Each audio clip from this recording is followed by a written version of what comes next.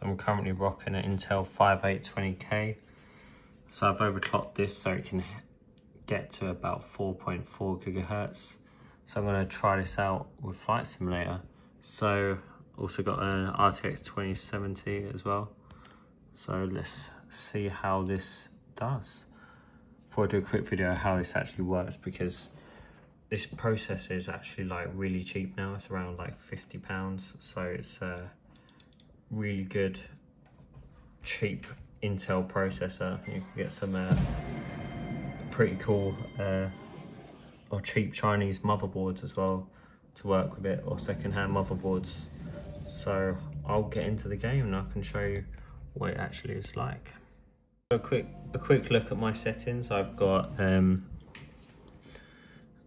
that's my resolution, 3440 by 1440. So I've got a Samsung ultra wide screen, and I'm running everything on pretty much high or high end. So let's give this a go. So I can switch between some CPUs. Yep, I'm rocking about 4.29 gigahertz at the moment, 34% utilization. So let's see how it goes. I was going to get a FPS counter, but it's not really much point because this game runs at like 40 FPS anyway. So let's get into it. Let's just do a round. Let's just House of Parliament. Where? We'll go from. Let's go from. Hopefully, if I click one of these, it says departure. I'm actually really bad at this game, so this might be a bit hard to watch for all those proper flight sim guys out there, but let's see how this goes. So it's currently taking a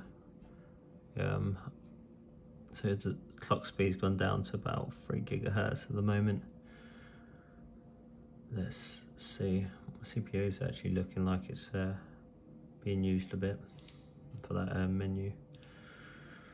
Alright, let's do this.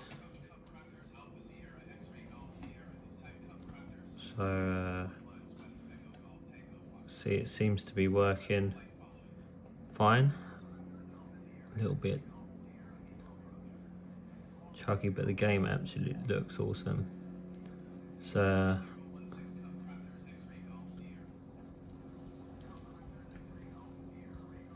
if I quickly switch, yeah, I see.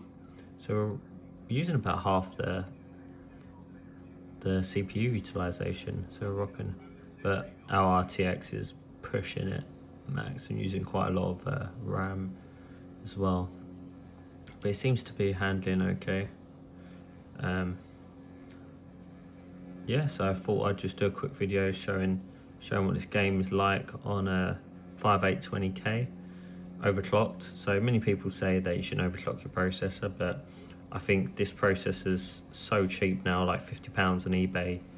You can pretty much afford to overclock it, even though you might do some long-term damage to it. You know, it's kind of still a cheap CPU, so it's well worth getting if you're thinking about just want a cheap CPU for flight sim. You can overclock it pretty easy in the motherboard as well. So yeah, it's doing okay at the moment. Cool, so thanks for watching this video, and I'll see you in the next one.